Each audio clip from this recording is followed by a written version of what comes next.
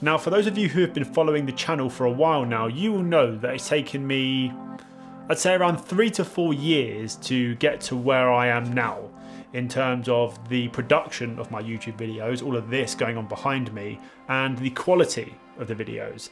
And that is what we're going to be talking about today.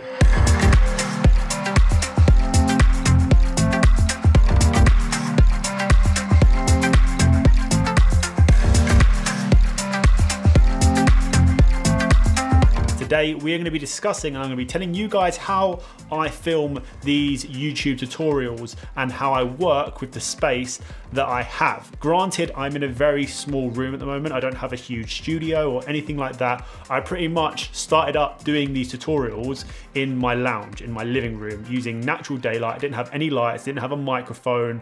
Like, I pretty much started making these videos back in 2018 in my living room. Comparing that to what I'm doing now is pretty mental. And there's a lot of stuff that I wish I knew about back then, because my knowledge in video and production and stuff has improved throughout those years of me being in that field, I would say. And I also thought it would be good to give you all a bit of an inside look as to my lighting setup, the audio that I use, and my overall thought process when it comes to making these tutorials, which I pretty much film every single day of my life, or I'm pretty much in this room working every single week, or the videos that you see every week, I believe, because I upload every week. And one more thing before we start, I want to give a huge thank you to the guys over at Nandlight. They have been so supportive of me and my channel over the past year. They've helped me out with lighting and all sorts of equipment to bring you guys these videos. So massive thank you to the guys at Nandlight. And if you're after any sort of lighting in this video, I will leave it down in the description.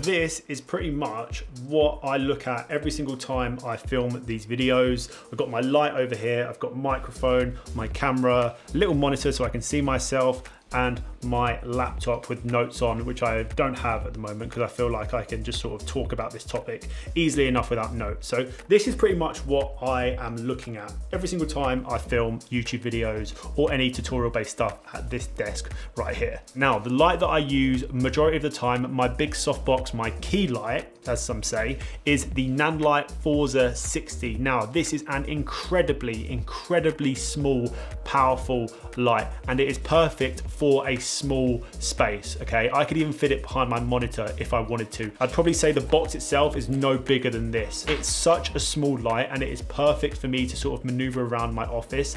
I have a bigger light, a Godox, a much bigger light with a C stand, which had been quite a pain, I would say.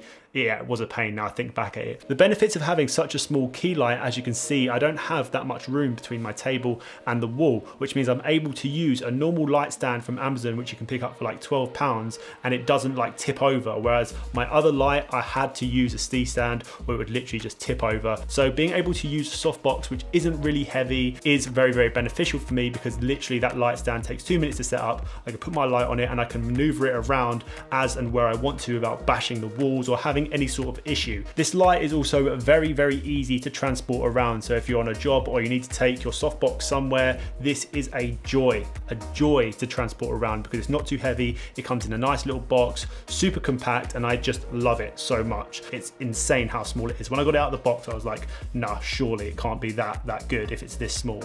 And like I said, it is perfect. I love it for this small space. Of course, when I upgrade my studio, or if I go somewhere bigger, I will have the opportunity to use bigger softboxes, but for this area and for this little space I have now, it is a joy. Now, in terms of backlighting, I have this, which I've spoken about countless times in videos. This is the Nandlight Pavotube 6C, which I use now to light this part of my face, give it a bit of like 3-dimensional look. And I also have another one sitting behind my monitor, giving off that nice white glow, which you can change to loads of different colors. I've spoken about this product in one of my gift guides, I believe, back in December. If you guys want to go and check that out, I'll put it up here. And then this right here is the Nandlight 15C. So that is like the bigger version of this one on my left. And then behind me on the shelf is a mini aperture ALM9, I believe. Have I got that right? Yes, I have. So it's these little things. I have about 3 of them, and I use them just to light shelves or the behind of things.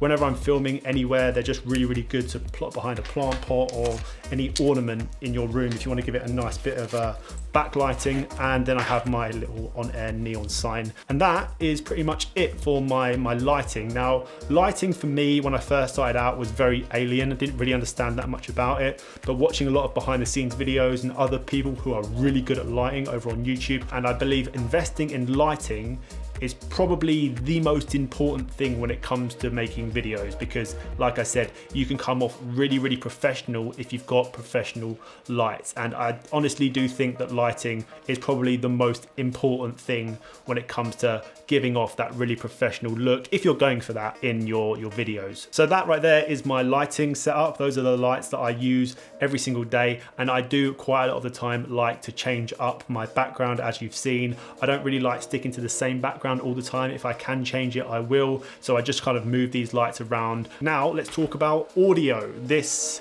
little robot in front of me.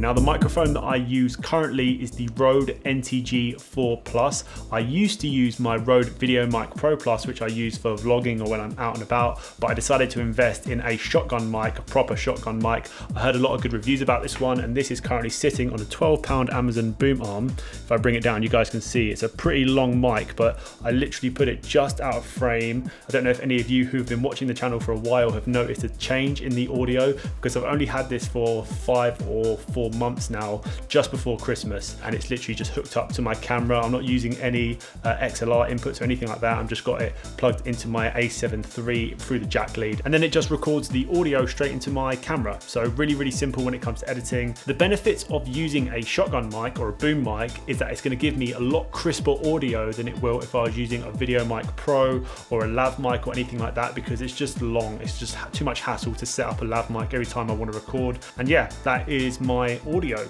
side of the setup, I guess.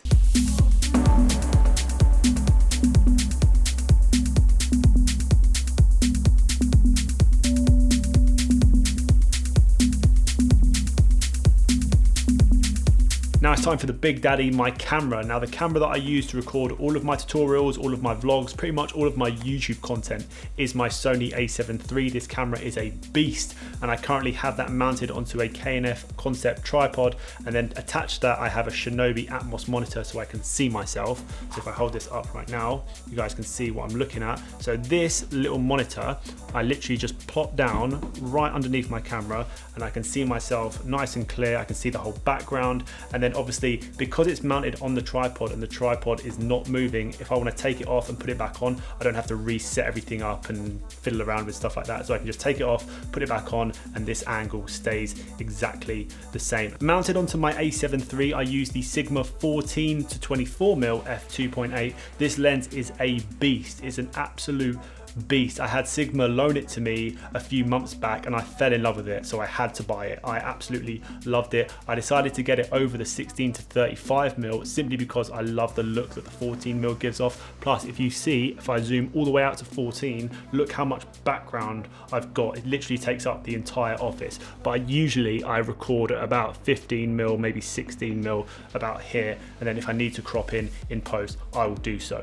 So that is my setup. That is pretty much what I have recording and what I'm looking at every single day of my life when I'm filming, and I have that plugged into an extension lead, so my camera is constantly on charge when I'm recording, so I don't have to take out batteries and stuff like that. So it's always good to have a constant power source going into your camera whenever you're recording things, because it can just be a nightmare if you need to change batteries and stuff like that mid-recording, and then you need to set up the camera again and then the angle changes. It's just a nightmare. So just make sure you've got constant power going into your camera, and that is the tech side of things covered. And I think that is it.